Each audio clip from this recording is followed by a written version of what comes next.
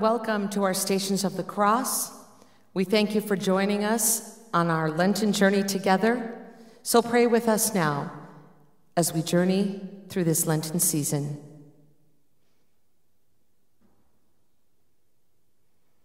The first station of the cross, Jesus is condemned to death. Jesus stands in the most human of places. He has already experienced profound solidarity with so many on this earth by being beaten and tortured. Now he is wrongfully condemned to punishment by death. His commitment to entering our lives completely begins its final steps. He has said yes to God and placed his life in God's hands. We follow him in this final surrender and contemplate with reverence each place along the way as he is broken and given for us. We adore you, O Christ, and we bless you. Because by your holy cross you have redeemed the world. As I view the scene, I become moved by both outrage and gratitude. I look at Jesus, his face, the crown of thorns, the blood, his clothes stuck to the wounds on his back. Pilate washes his hands of the whole affair. Jesus' hands are tied behind his back. This is for me, that I might be free, that I might have eternal life. As the journey begins, I ask to be with Jesus, to follow his journey. I express my love and thanks. The second station, Jesus carries his cross. Jesus is made to carry the cross on which he will die. It represents the weight of all our crosses. What he must have felt as he first took it upon his shoulders. With each step, he enters more deeply into our human experience. He walks in the path of human misery and suffering and experiences its crushing weight. We adore you, O Christ, and we bless you. Because by your holy cross you have redeemed the world. I contemplate the wood of the cross.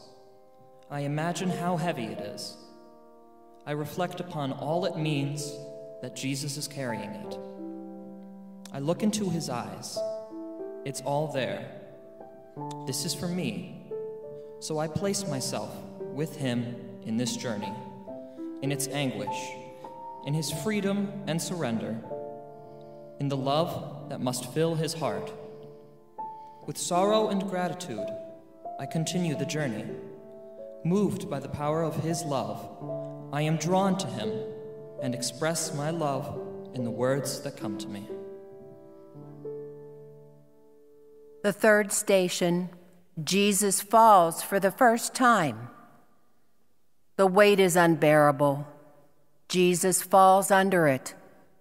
How could he enter our lives completely without surrendering to the crushing weight of the life so many on this earth? He lays on the ground and knows the experience of weakness beneath unfair burdens. He feels the powerlessness of wondering if he will ever be able to continue. He is pulled up and made to continue. We adore you, O Christ, and we bless you. Because by your holy cross you have redeemed the world. I stare at the weakness in his eyes. I can look at his whole body and see the exhaustion. As I behold him there on the ground, being roughly pulled up, I know forever how profoundly he understands my fatigue and my defeats. This is for me. In grief and gratitude, I want to let him remain there. As I watch him stand again and gain an inner strength, I accept his love and express my thanks. Open my eyes, Lord. Help me to see your face. Open my eyes, Lord. Help me to see.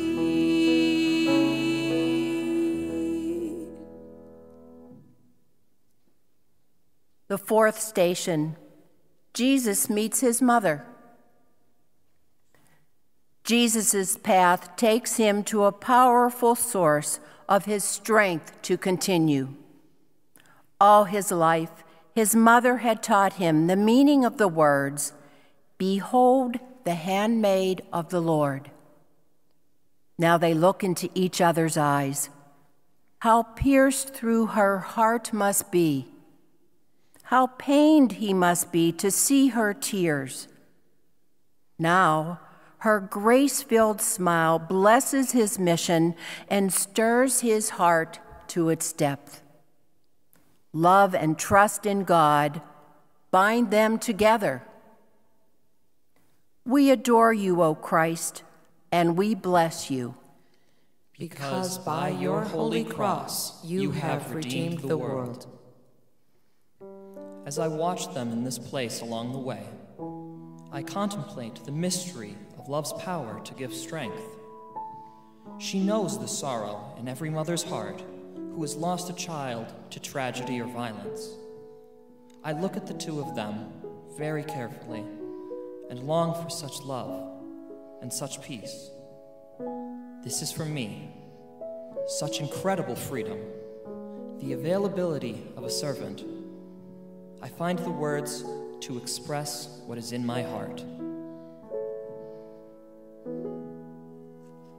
The fifth station, Simon of Cyrene, helps Jesus to carry his cross. Jesus even experiences our struggle to receive help. He is made to experience the poverty of not being able to carry his burden alone. He enters into the experience of all who must depend upon others to survive. He is deprived of the satisfaction of carrying this burden on his own. We adore you, O Christ, and we bless you. Because by your holy cross you have redeemed the world. I look into his face and contemplate his struggle, his weariness and fragility, his impotence. I see how he looks at Simon with utmost humility and gratitude. This is for me, so I feel anguish and gratitude. I express my thanks that he can continue this journey, that he is help, that he knows my inability to carry my burden alone. I say what is in my heart with deep feeling. The sixth station, Veronica wipes the face of Jesus. Jesus' journey is at times brutal. He has entered into the terrible experiences of rejection and injustice. He has been whipped and beaten. His face shows the signs of his solidarity with all who have ever suffered injustice and vile, abusive treatment. He encounters a compassionate, loving disciple who wipes the vulgar spit and mocking blood from his face. On her veil, she discovers the image of his face, his gift to her and for us to contemplate forever. We adore you, O Christ, and we bless you. Because by your holy cross you have redeemed the world. What does the face of Jesus hold for me? What do I see as I look deeply into his face? Can I try to comfort the agony and pain? Can I embrace him with his face so covered with his passion. The veil I behold is a true icon of his gift of himself. This is for me. In wonder and awe, I behold his face, now wiped clean, and see the depth of his suffering in solidarity with all flesh. Amazing grace, how sweet the sound that saved and set me free. I once was lost, but now am found, was blind, but now I see.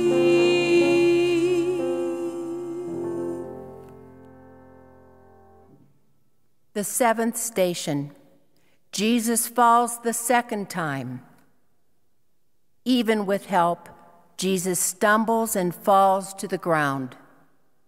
In deep exhaustion, he stares at the earth beneath him. Remember, you are dust, and to dust you will return. He has seen death before. Now he can feel the profound weakness of disability and disease and aging itself. There on his knees, under the weight of his cross. We adore you, O Christ, and we bless you. Because by your holy cross you have redeemed the world. I contemplate Jesus brought very low. As I behold him there on the ground, with all the agony taking its toll on him, I let my heart go out to him. I store up this image in my heart, knowing that I will never feel alone in my suffering or in any diminishment with this image of Jesus on the ground before me. This is for me, so I express the feelings in my heart. The eighth station. Jesus meets the women of Jerusalem. The women of Jerusalem and their children come out to comfort and thank him. They had seen his compassion and welcomed his words of healing and freedom.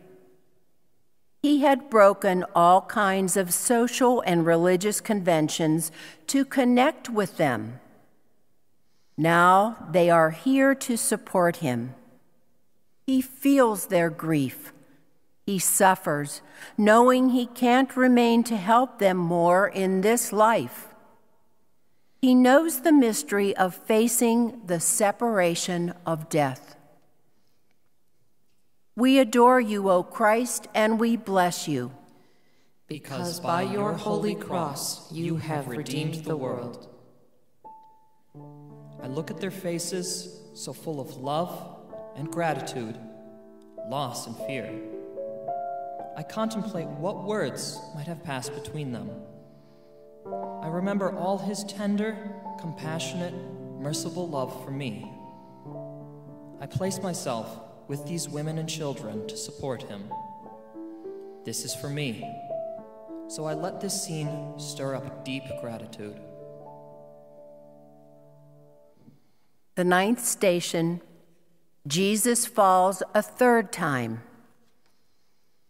This last fall is devastating. Jesus can barely proceed to the end.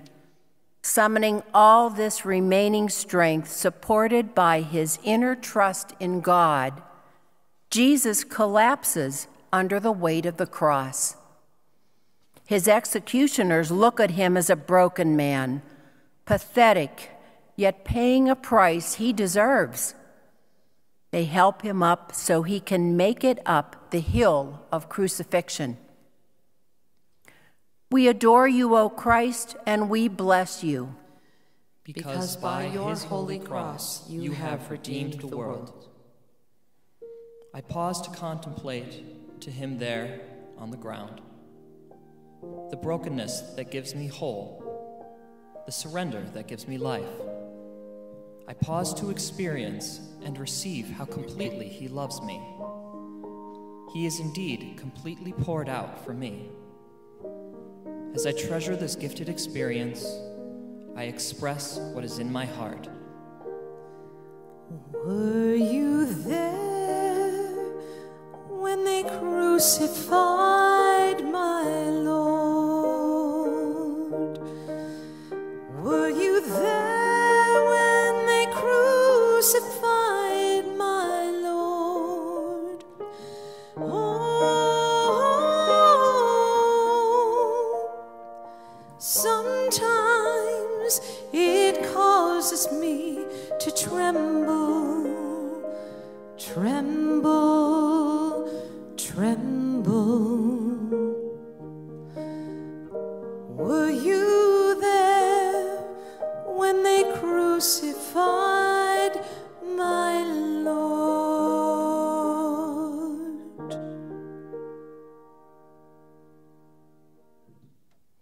The 10th station. Jesus' clothes are taken away. Part of the indignity is to be crucified naked. Jesus is completely stripped of any pride. The wounds on his back are torn open again. He experiences the ultimate vulnerability of the defenseless. No shield or security protects him. As they stare at him, his eyes turn to heaven. We adore you, O Christ, and we bless you. Because by your holy cross you have redeemed the world. I pause to watch the stripping. I contemplate all that is taken from him and how he faces his death with such nakedness. I reflect upon how much of himself he has revealed to me, holding nothing back. As I look to him in his humility, I know that this is for me, and I share my feelings of gratitude. The 11th station. Jesus is nailed to the cross.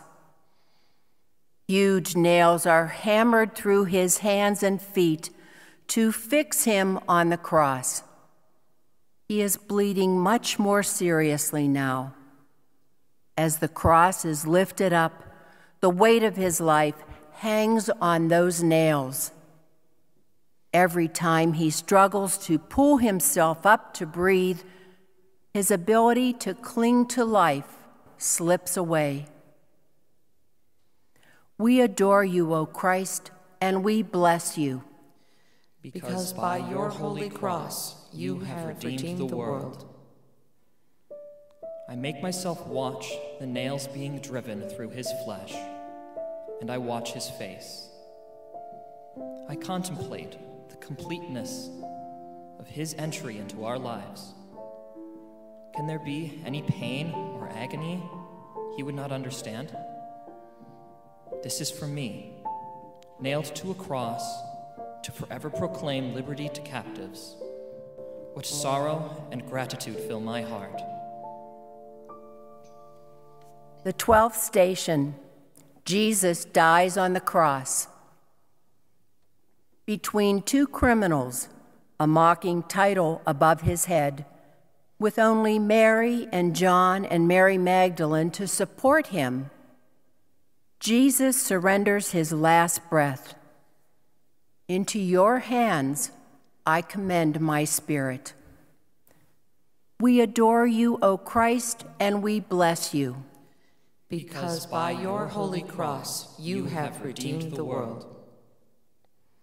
I stand there at the foot of the cross, side by side with all of humanity, and behold our salvation. I experience the one who gives life pass from life to death for me. I console Mary and John and Mary, and let them console me. This is the hour to express the deepest feelings within me. Jesus, remember me when you come into your kingdom. Jesus, remember me when you come into your kingdom.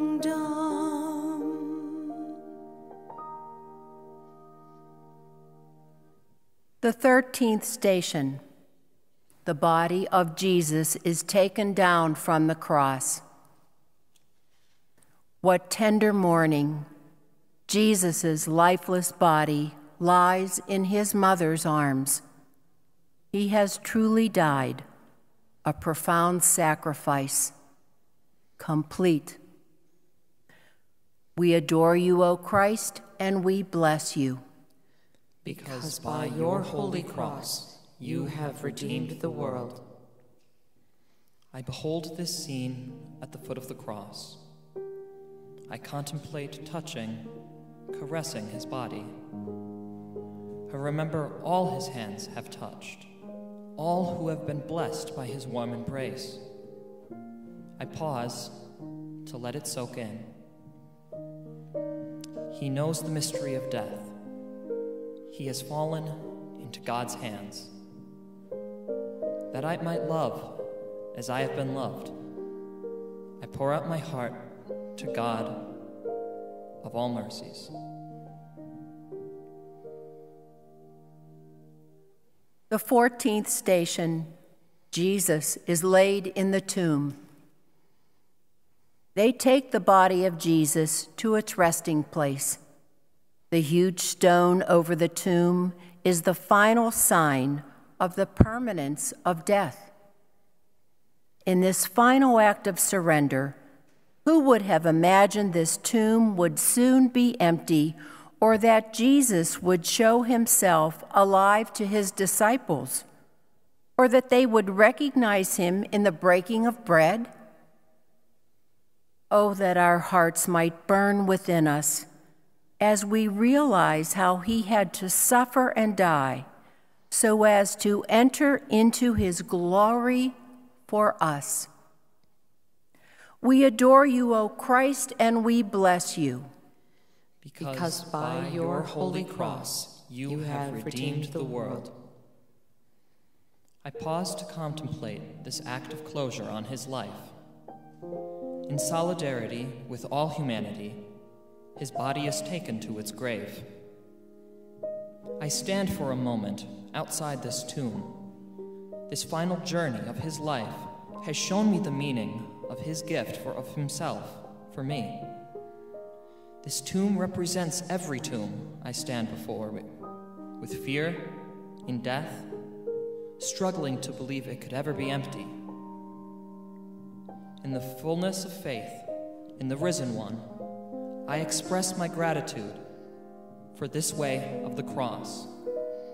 I ask Jesus, whose hands, feet, and side still bear the signs of this journey, to grant me the graces I need to take up my cross to be a servant of his own mission.